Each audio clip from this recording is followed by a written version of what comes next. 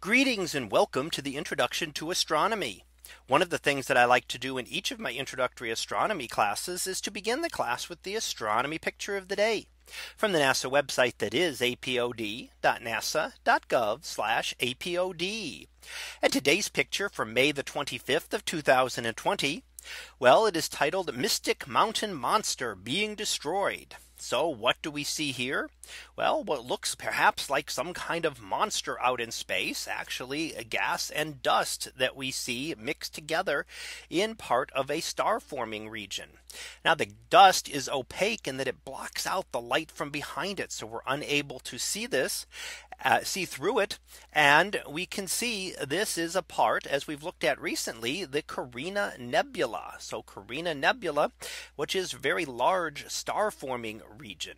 Now this is what is sometimes known as the Mystic Mountain for all of the mountain like shapes that occur within it. Now what we see at all of the peaks of these, you can look at, there's all these different peaks scattered around, and at the tip of each of those is where a star is in the process of forming. So various different ones, and at those are in the process of forming stars. The stars are collapsing, and over hundreds of thousands of years, those stars will be able to emerge from their cocoons, and we will then be able to see new stars. And what do we mean by the monster being destroyed? Well, that is what is happening to this.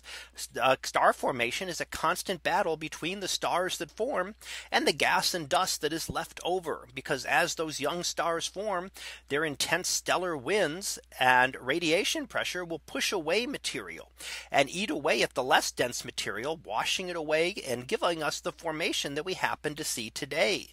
But that will not last. 100,000 years from now, this will look quite different, as more stars will have formed, eaten away further at the monster that we're the mountain monster that we're looking at today, and we will no longer see the same shape. That's a constantly changing and evolving. So could we have looked at things 100,000 years ago? Or 100,000 years from now, the shapes that we see and that we associate would be quite different. So things change constantly here, not in lifespans, nothing that we'd notice over generally years, decades, or even centuries, and rarely even over millennia. But over hundreds of thousands of years, the stars will change, and the stars will change the patterns that we see within the nebula here.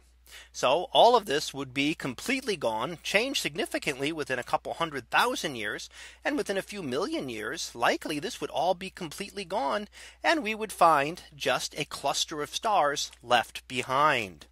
So that was our picture of the day for May the 25th of 2020. It was titled Mystic Mountain Monster Being Destroyed. We'll be back again tomorrow for the next picture, previewed to be higher than the Himalayas. So we'll see what that is about tomorrow. And until then, have a great day, everyone, and I will see you in class.